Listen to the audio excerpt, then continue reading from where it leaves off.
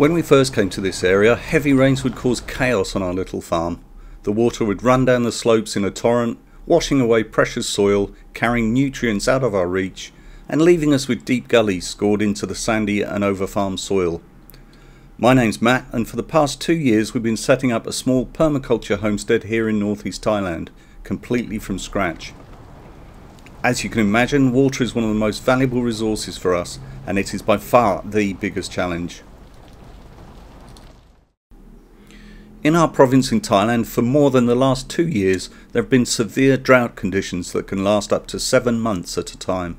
And when the rain does come, it has been a lot less than expected. So it's critical that we catch as much of the water as we can to revitalise the soil.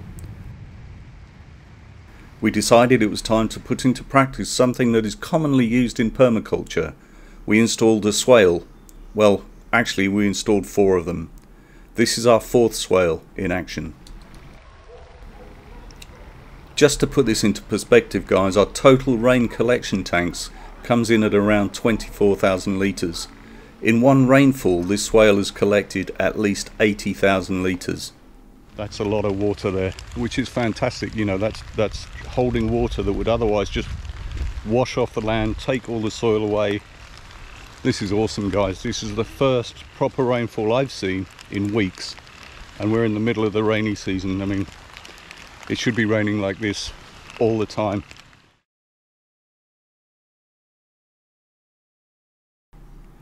I'll just share a little bit of information about swales, guys. A swale is a shallow ditch dug along the contour of the land, and it's designed to capture and manage rainwater runoff. By slowing down the flow of water, the swale allows it to seep into the soil rather than running off the surface. This prevents soil erosion and helps the land retain moisture. Over time, it can completely recharge the groundwater. And if the word contour is confusing in any way at all it really means in reality is that the swale is level with itself.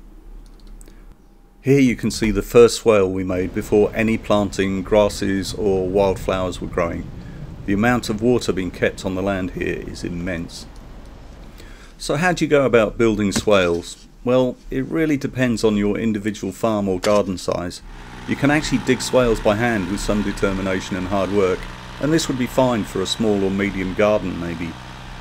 For larger areas you really need a tractor with a front blade, and for much larger areas you'll probably need a JCB or a macro if you're building large earthwork swales. Some of our swales are pretty long at around 100 metres, so digging by hand was out of the question, and we used a trusty Kubota with a plough and front blade.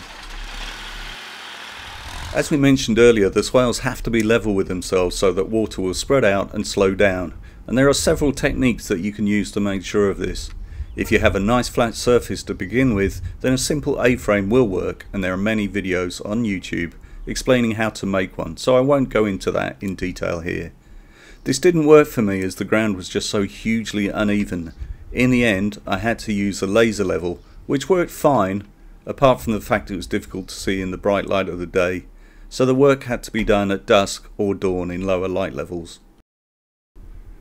Here you can see a drone view of the 4 swales we put in, and how much fertile the area looks now. I'll quickly show a Google Maps view of the land also, so that you can see more clearly how the swales are interlinked.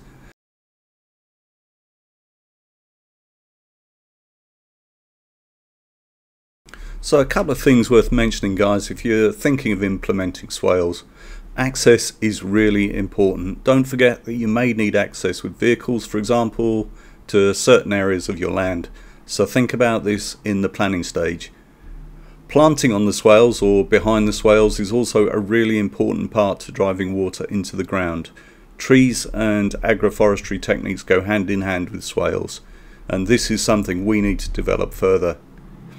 If rainfall is excessive, you may need to install overflow pipes into small ponds to help manage this. It really depends on your individual situation, as everyone is unique. So if you're thinking of implementing swales or have done, then I'd love to hear your opinions on them or what results you've achieved in the comments below. I hope you found this video interesting and useful, and as ever, guys, take care and see you in the next one.